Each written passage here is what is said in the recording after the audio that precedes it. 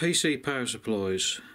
There's different types, different sizes, different ratings and everything. So what I've got here is a brand spanking new one, 750 watt power supply, which I paid less than 20 quid for. Now I know it's good quality because it's got a red fan. Must be good. Put that aside.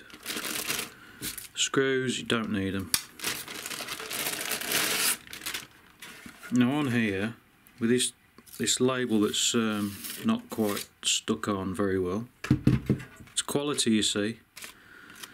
They do that so as you can just take it all off and it leaves a nice black surface. So on this one you'll see that the output for it is, where are we now, 12 volt, 38 amps. Now this one is to replace this one. Now this has been working fine, as long as I don't want to charge anything at very high current. So one consideration to make is, when you get a power supply, this one is actually, I think it's a 350 watt power supply, and it only does 12 amps on 12 volt. So with this, if I have 4 batteries, all I can actually use is 3 amps each, making a total of 12 amps before that cuts out. So with this one, because I've got 38 amps, is it?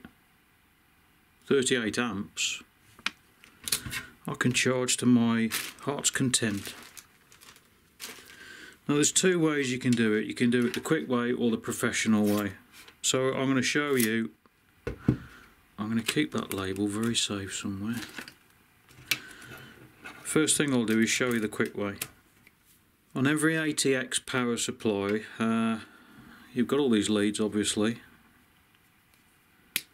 Let's get rid of that. You want this wire and any other black wire. Purely, it doesn't matter which one, any of them, but that's your main wire that you want, which is the green one. In case you're colourblind, it's right next to the black. So what you do, you get this green wire, which is the sense wire, and you get a black wire, it doesn't matter which one, and all you do is you get a jumper of some kind and you plug it in there like that, and that's it. That power supply will then come on.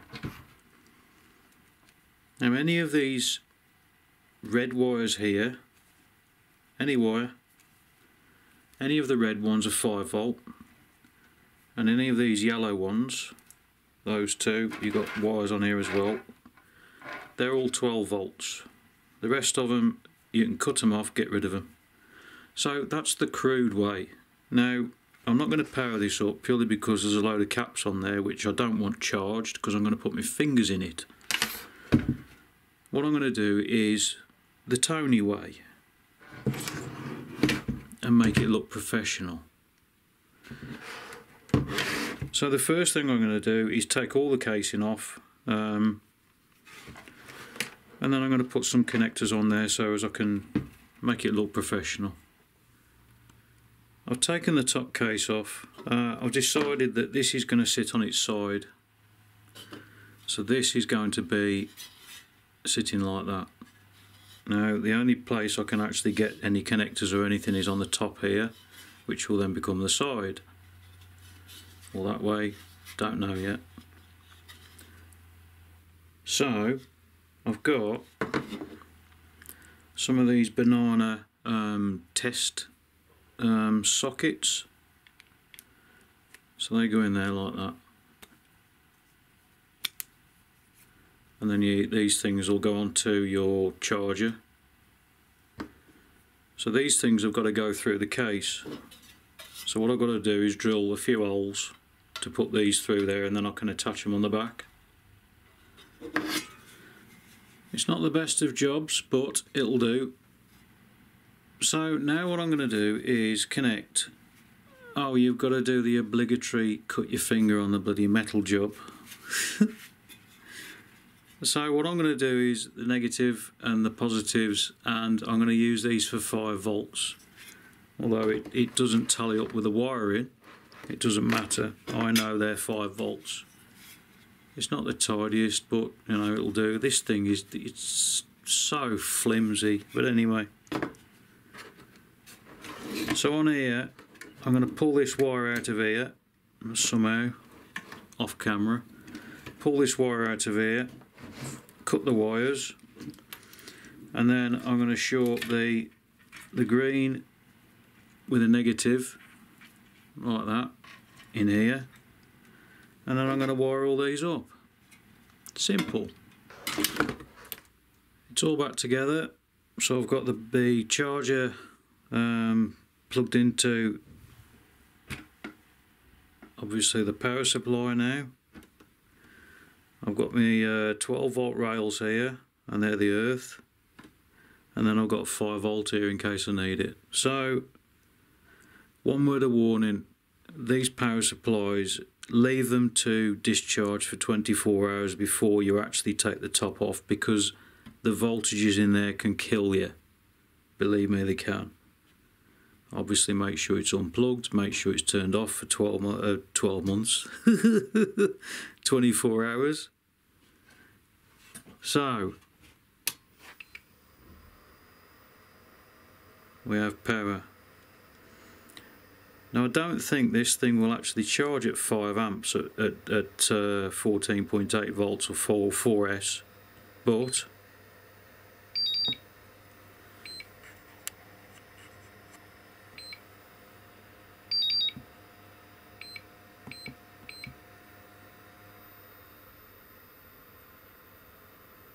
yeah, it only goes to 3.3 amps. So there you go. There is your PC power supply converted to a nice power supply for your Lipo charger. And like I say, that's going to sit like that. So it's absolutely perfect. Job done. This is a very high quality one. Bollocks is it. PC power supplies. You can get very what? It's one consideration you need to make is how powerful you want the power supply, and what am I talking about now. You plug it in the green hole, and then this is basically a sense wire. This wire it just detects a short basically. Basically.